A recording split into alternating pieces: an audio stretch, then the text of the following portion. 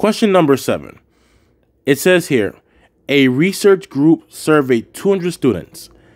The students were asked how often they go to the movies and whether they prefer action movies or dramas. Their responses were summarized in the following table. There's our table. What percentage of students will go to the movies twice a month or less? What percentage of students prefer action movies? To find the percentage of a table, we're going to use this formula. To find it is going to be the observed amount, which is what I'm focusing on, divided by the total amount, which is everything, times 100%. Note that the percent sign is only a notation.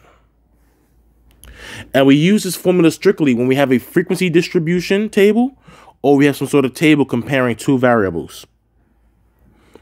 Now, for the first one, 7A, we want to find a percentage of students that will go to the movie twice a month or less.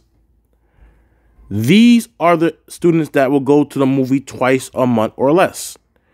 And when we observe that category, that is 64 and 68.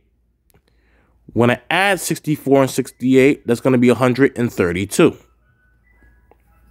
So 132 students go to the movies twice or less, divided by the total of 200 students that goes to the movies, or rather in this survey, I should say, times 100%.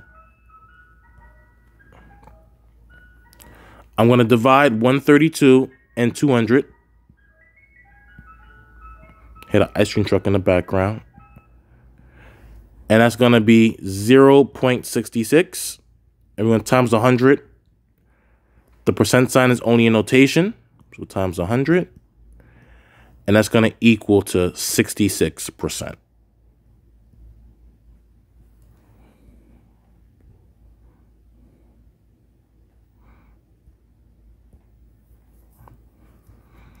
We're now going to do 7B.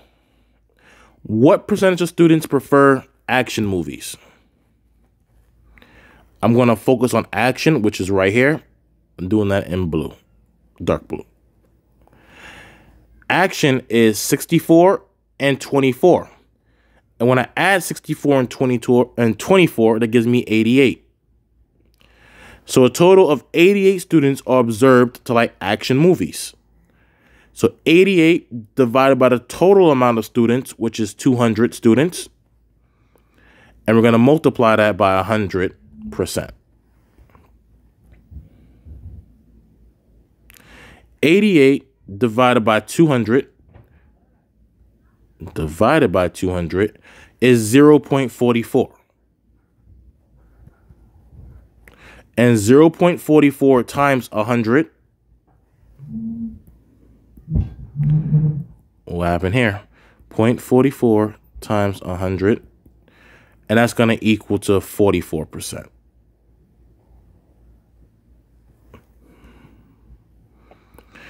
And that is it for 7A and 7B. All right, guys. Hope you enjoyed this video. Hope it made sense. I'll see you soon. Take care.